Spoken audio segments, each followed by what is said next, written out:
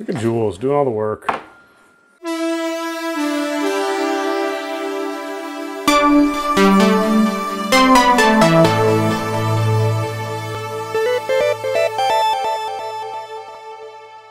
Welcome to Curiosity Public. My name is Dutch. My name is Jules. Delightful, positive Dylan.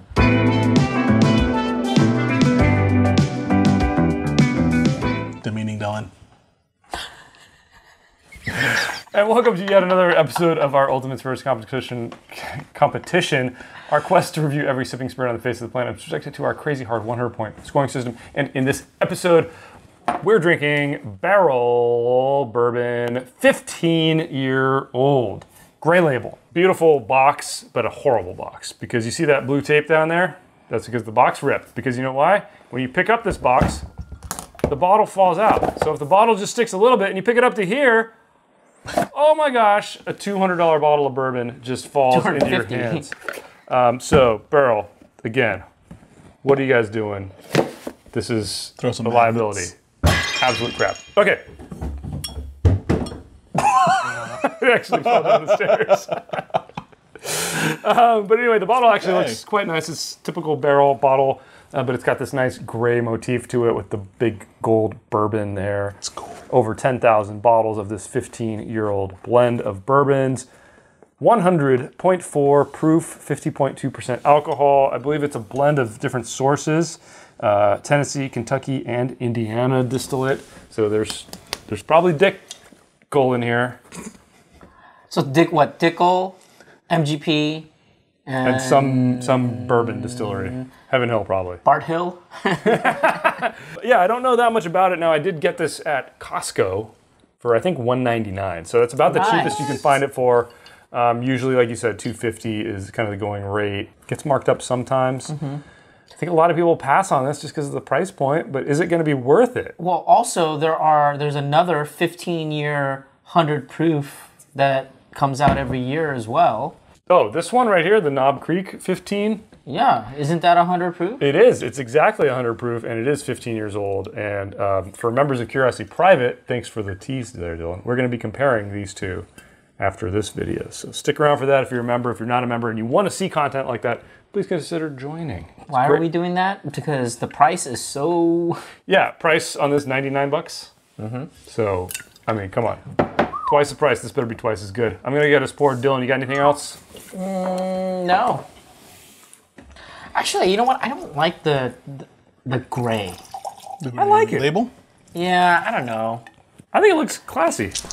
For like people who camp and stuff, like gray water means something. And it's like you get gray bourbon. I don't know. It's kind of weird. Okay. They're not camping, dude. That's RVing. So in order for this to be fair, because it is 15 years old, I think we should pour our Knob Creeks now. Okay. Just so we'll let them sit over here on the side. You know, we got to compare apples to oranges. I mean, orange to orange. What is it? How does it go? Pears to pears.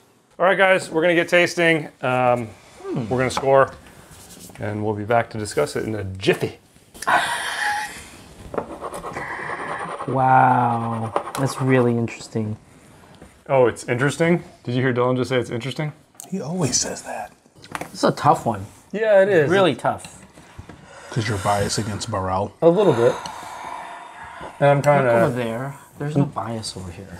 And I'm positive, remember? Very, very, very... Demeaning Dylan? I'm trying to pretend like this is something I've never tasted before, and somebody just handed me a random But glass. you don't know the name. Yeah. Because I do feel that about Barrell a little bit. And I do feel that about Dickel. So I'm like, okay, I know there's Dickel in here, and I'm trying to like stop my brain from looking for it and just tasting it for what it is. Yeah, I hear you. That's why I waffled. Yeah. Okay, guys, we've had some time to taste. We've had some time to score. Jules is now going to read to you all 10 of our scoring categories, which is going to be very difficult for him. This is true. 100 points across 10 categories, so about 10 points each. Include aroma, flavor, body complexity, balance, finish, uniqueness, drinkability, aesthetics, and value. However, flavor, we had 20 points, and aesthetics and value at 5 points each. And you can medal in our competition if you score 60 and above. We go from bronze, silver, gold to diamond. All right, initial score time. To reveal our initial scores to each other. Of course, we're going to discuss it. Things can change. My initial score, 76. Wow, 71.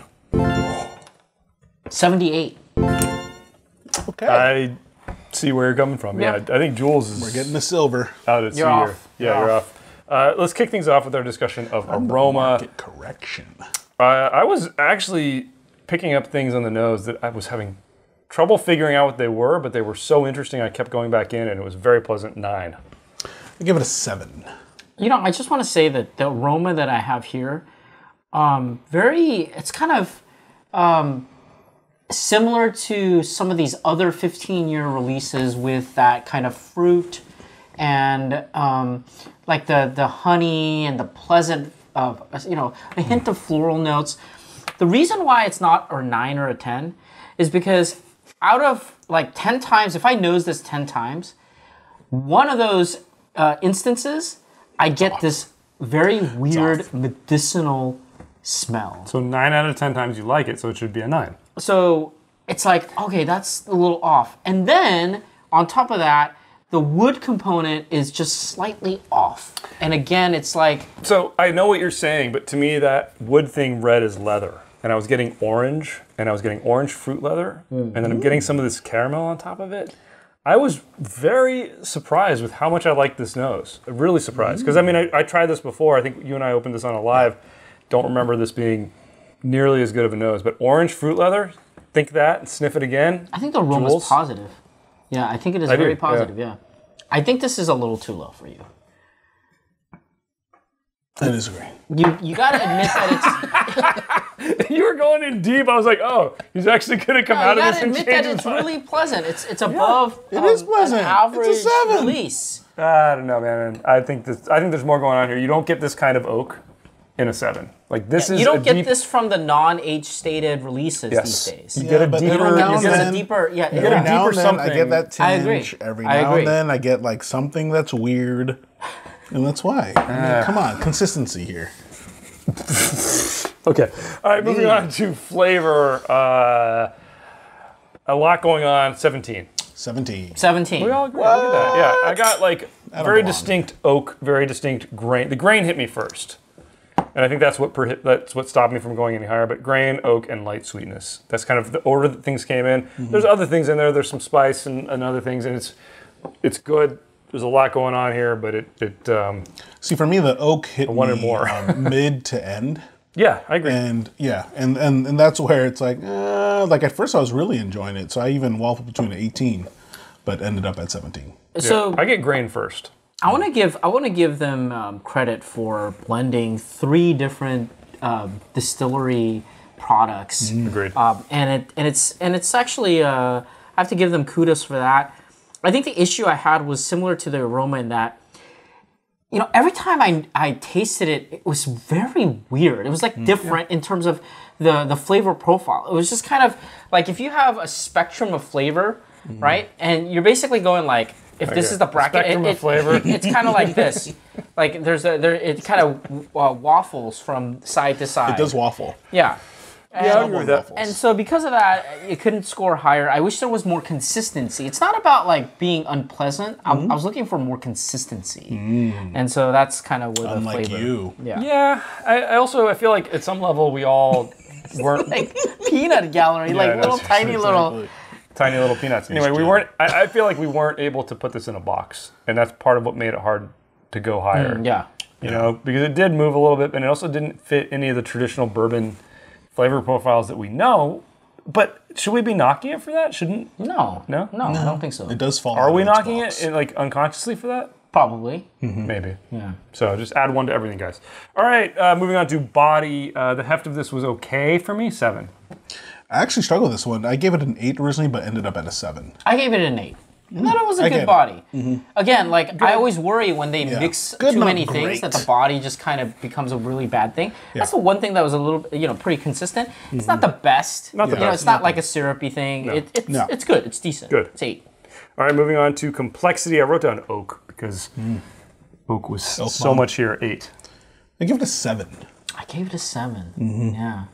I don't know, man. This kind of oak, you don't get this kind of nice, well-rounded 15-year-old oak.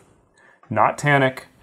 And I gave it bonus points for that. The sweetness was nice. The spice was nice. The grain was nice. That's 4 big flavors, and they're all here. They're very present, and I think I think both of you guys deserve to give it the credit there. I mentioned the spectrum, right? And I The said, spectrum? let me show you that it's like right here and it's going back and forth. That's why it's narrowed, right? So at times it would miss it would be missing the floral component. At times, I even like I wouldn't even get like the wood. No. There's always oak here. You know what the other problem was? I couldn't pick out the fruits. Like, it's just kind of like a fruit. No. And you know what? You were talking about variations of, like, the preparations of fruit. Sure, yeah, there's jam and there's a stewed fruit component and that. But, you know, I'm not getting, like, the grape. I'm not getting, like, the apricot. I'm not getting, like, the peach. It's just the fruit. It's like summer fruit. That's what I was getting. So that's why. It's 7. Okay, who cares? Anyway, point being here, oak, sweet, amazing. Grain, amazing. Floral, you're basically saying, oh, well, I didn't get enough floral, so I'm not going to give it anything higher than a 7. That's BS. No, you didn't listen to anything I said. I said, did you? The problem is, if the spectrum, wait, I have to continue. If the spectrum's like this, you're basically tasting, it's going like this. I completely disagree. You're writing it off because of one category, which is floral, basically. You're writing it off completely because you didn't get that. No, and that's fine. Check the tapes. Check the tapes. There's no tape on this either. I took the tape off when I opened the box. All right, guys, moving on to balance. We on balance? Yeah, balance. Yeah. I think what was here, especially because of the oak, I gave it an 8. I gave it an 8. This is where you're supposed to score to balance this oak, which is 15-year-old oak, which is a hard thing to get perfectly balanced. I think they actually balance the oak very, very well. It's not 9 or a 10 because it does waffle, but when it's even in those different kind of parts of that spectrum, you know, I hats off, man. Nothing like was really off-putting. No. Like I can't say that something is like, oh, I'm not going to drink this anymore. Yeah. It's a different experience every time, but okay. The reason Jules needs to go up a point is because of the oak. When you have this much oak, it trends so much to get over-oaked and to get bitter or to get tannic, and they did a perfect job of blending that out, and I think you have to give them credit for that. They did a good job, and that's why it's a 7. You get tannic? You get tannic? Because it does waffle. No. Do you get tannic? Every now and then, it does waffle. You do get tannic? To where I get a hint of that tannic, and then it's just not consistency and balance. You know what? I'll support you on why. that. There no, I'm serious. There is. There's a drying component. You're just like my mouth gets dry. All right, guys, moving on to finish. Good, not great. 7.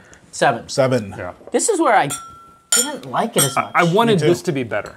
Yeah. I wanted the finish to be better. You know what happened? There was a bitterness. Yes. Sometimes I didn't get that. There was a bitterness, and sometimes I'd get like the tannic on the finish. I just got things dropping off too quickly. It was so weird. Yeah. There's a drying component. The fade is inconsistent as well, so it's 7. Which is good. All right, guys. Uniqueness 7. 7. I gave it an 8, and I'll tell you why. Tell us. All right. So 3 different companies, right? They got it from 3 different sources. Most places screw that up. It's very unique. It's very unique. Who screws that up? It's very unique. Who screws that up? For a company to get those different types of bourbon. Bardstown does it all the time. And do it Old right. Carter. And do it right. Kentucky Owl. And for 15 years, to get the 15 year of 3 different types of... They got 15 years. That's why they get a 7. I gave it an 8. You know what? And I gave it an extra point. Here we go. Because Dutch gets so bothered by the box. He talks about the box all the time. I'm like, you know what? I'm going to give it an extra. You just reminded me. I got to take it down a point in aesthetics because it does bother me. Yeah. That's what extra. All right, moving on to drinkability. I waffled between a 7 and an 8. I ended up at a 7. I don't really know why. I ended up at an 8. I gave it an 8. It's a soft 8. You soft 8. And the thing is, would I go for this or would I go for all the other 15 year? This one? Oh, right? Man, yeah. I don't know. Because now, I'm getting that little Here's the thing. bitterness. But there are moments when it's good. Yeah. And it's like, okay, I can keep going. That's why. But then I get hit, and it's like, I keep going back to it because I'm like, okay, this is interesting. It's not playing the same game every single time. Right. I like it. I liked that about it. That is what's intriguing. Should I go back up? Should I go up then? You could drink this. Yeah, you would. Drink this. I'm gonna go back up to an 8. Yeah, I'm gonna go back up to an 8. you would. All right, guys. Aesthetics. I did drop this to a 3. 3. I gave it a 4. I had a 4, but you reminded me of the box. the I like the box. bottle. The box is so bad. Yeah, I had to the drop box it. is so I had to bad, dock and it. then I'm kind of like Dylan talked about it earlier, like the gray label thing. Well, It's feel the kinda cap weird. too, though, because this it also like- elevates. It's like a semiconductor Oh, I do like the weight. or a superconductor. Sorry. Ooh. All right, 3.5. Oh, we don't do that. 3. 4. It's a 4. I understand the 3 or a 4. I do. Yeah. I mean, I think the box really bugs me, so I do have to. Yeah, the keep it at box. 3. All right, guys. Final category: value. A little tricky. I waffled a bit, but I ended up with a 2. I started with a 3, ended going to a 2, and then ended at a 1. So 3, 2, 1. Dylan. Yeah, I mean, I went back and forth between a 2 and a 3. $250. This is very, very, very expensive. Yes. 250. Boom. I'm going down. It's still good though. Again, It is. I don't but feel let down by it, but I don't feel amazing value. It's still good bourbon, and I don't want people to walk away from this thinking it's not good. It's still good bourbon. It's You're just not going to walk 250 away. is It's hard to good, swallow. but 250 Yeah, but I for feel like good. in this day and age, 250 for a good. 15-year age stated. That's just what you expect. 15-year, you're I mean, the MSRP on this is more expensive than Pappy Van Winkle. Yeah, but come on, you can actually find this for MSRP. You can't ever That's find true. Pappy for MSRP. So That's true. I don't know. I waffled, and I understand even the 3. I do understand that, Yeah, and I understand I the do 1, get the but, 3. It needed I mean, to- the only reason I like pushed it up to 3 because I was once again thinking about Kentucky Owl prices. Yeah. And how ridiculous that price is. None of us are going to buy this again. Yeah, I'm not. That's why it's a 1 or a 2. That's why I was like, you know, am I gonna go buy this? If I did, then I think I would have stayed at the 3. Yeah. I probably won't just drink Dutch's, Yeah. like, you know. Whatever. Drink my bottle. Yeah. But at the same time, none of us would drink this and say, "Oh, that's bad whiskey." Exactly. It's still So that's very why good whiskey. that's why I Yeah. give it a 2. All right, guys, let's get our final tally. I ended up at a 76, 71. 77. which gives us our official score for the Curiosity Public Ultimate Spirits Competition entry for Barrell 15-year-old, the 2001 edition. 2021. 2021. You want to go back to 2001? I gotta go Space back And in Odyssey. 2001, I wouldn't be buying this. I would be buying everything else. Pappy. Including the Pappy. Pappy. Yeah. Pappy. So for the 2021 release, is what I meant to say. My brain's not working. 74. That's decent, man. Rock hard silver. Rock Hard Silver Decent. for $250. Decent. Yeah, well, you know, this would be double gold in everybody else's competition. Yeah, that's true. Still very serviceable, good bourbon, overpriced. Jules, take us out. Tell us what you think in the comments below. Give us a thumbs up or a thumbs down. Either way, just let us know. Subscribe for more videos from Curiosity Public. Please consider joining Curiosity Private membership program here on YouTube. And we on are also Patreon. on Patreon, so you get early access to member-only videos and other things. And check out t-shirts. That's another great way. Links in the description. We have a podcast on the major podcast platforms out there. As always, stay safe, stay healthy. Hey, stay curious.